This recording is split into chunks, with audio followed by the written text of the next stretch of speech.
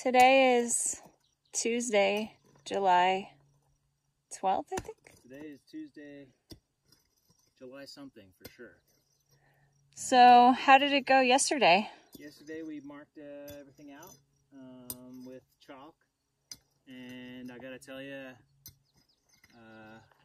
chalk, the way I used the chalk was a pain in the ass. Definitely learned a lesson there. Get something better to mark the chalk with. We marked all of the places where we were going to dig the trench for the footings.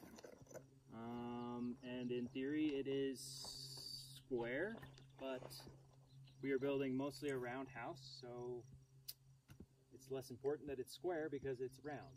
So it's a round square, but a square round, so you know. I think we're about 1.5 inches off on total, which is not the end of the world. It's not perfect, but as Michael and Steve would say, good enough. What's the plan for today? The plan for today is to dig our trenches with the mini excavator that we're just about to get. It's just about to arrive.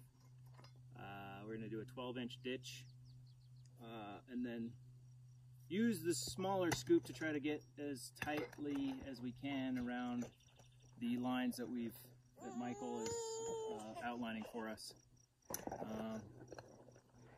Yeah, so that's the plan for today. Can you tell us about the decision to use the 12-inch scoop versus doing it by hand?